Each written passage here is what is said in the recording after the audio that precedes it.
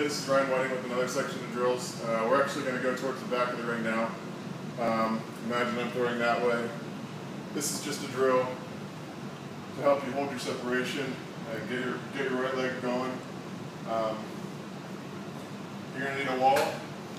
Be careful the first few times you do this. Don't jam your toe against the wall because people tend to do that.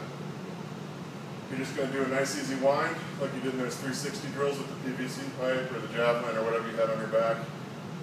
Nice easy wind, turn.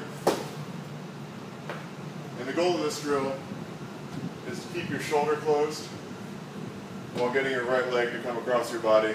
And this will actually get you started into the throw, into that South African drill. It's just getting a smooth transition from the back to the front. So I'll do a couple more. It's just nice, easy wind.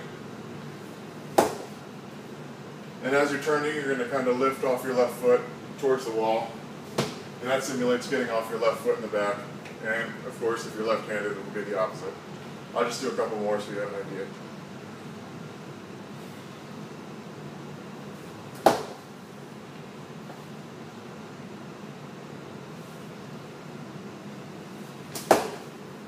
You guys notice how this part of my foot is hitting the wall. I'm not hitting the wall like that. You shouldn't hit the wall like that. You're going to break your toes. Thanks for watching. I hope that helps.